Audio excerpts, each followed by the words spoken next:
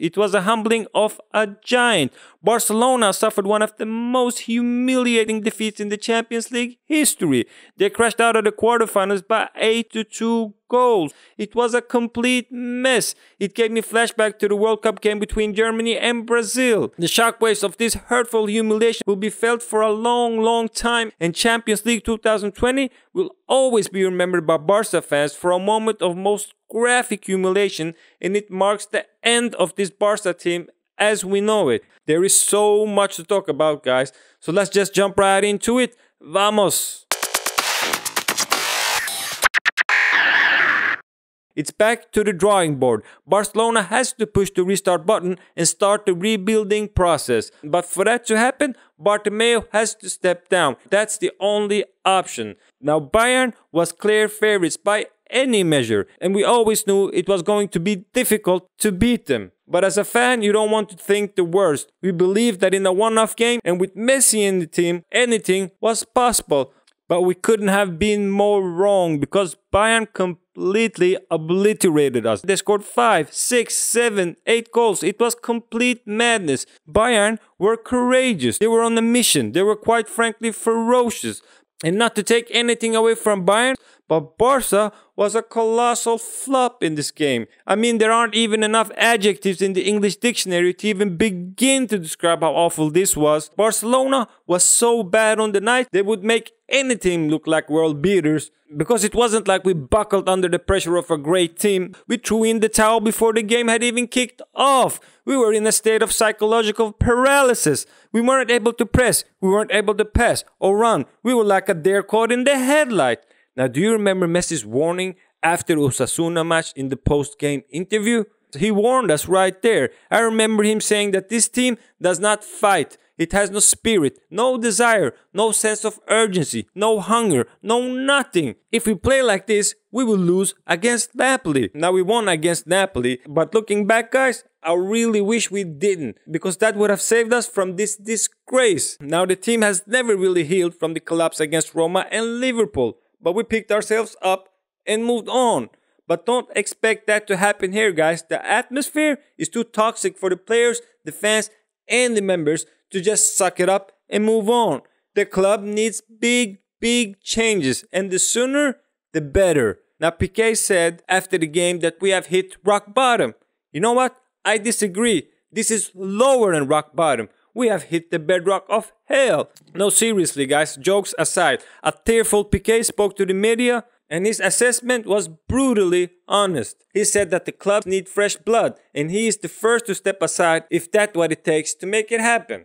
But of course, this is not Piqué's fault. He's been a loyal servant to the club for almost his entire life. Now, there are many at Barca who doesn't care about the club. They could care less. All they want is to go out there and pick up their check, and it's all good. But Piqué is not one of them. He genuinely cares about the club. The problem is not Piqué. It's Bartomeu. He's always been the problem. He's the reason why we found ourselves in this mess to begin with. He's the root of all the problems at the club. But as you would expect, the cowardly Bartomeu takes no responsibility for his actions. He points fingers at everybody else except him. And any decent human being that have an ounce of care for Barcelona would have resigned in this situation. But you know what? He doesn't care for what's best for the club. He only cares about himself. Joan Laporta echoed those sentiments when he came out and slammed Bartomeu in a tweet after the game.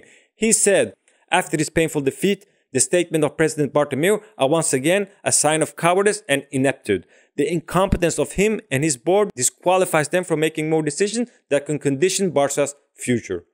Now, Laporta knows what he's talking about. He's not an idiot, and he's right on the money. Bartomeu is a coward, and this clown needs to walk away immediately. But we all know that is not going to happen. Now, there are reports that says that Bartomeu will call for early election in January or March or whatever. But seriously, I'm not believing that. He's just trying to win time. And by the end of January or March or whenever, it's just a few months away from the elections anyway. This clown is trying to play us. But does this idiot really believe that he can just walk away in a smooth transition, holding his head high? He's an idiot. The best case scenario now is that he steps down effective immediately. Now let's just hope it actually happens. But it isn't just the fans. Bartomeu has no friends left. There are many figures out there that want him out of the club.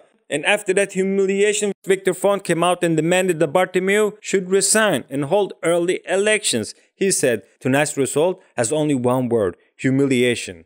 Let's not lengthen the agony or waste more precious time. Bartomeu's resignation is needed, with elections as soon as possible. We need to rebuild the club and restore the image of Barca. It wasn't just the fans or potential candidates that came out and criticized him. Many players in the squad also expressed their feelings, and Frankie de Jong was one of them. And in my opinion, he was the only player that actually tried in the game against Bayern.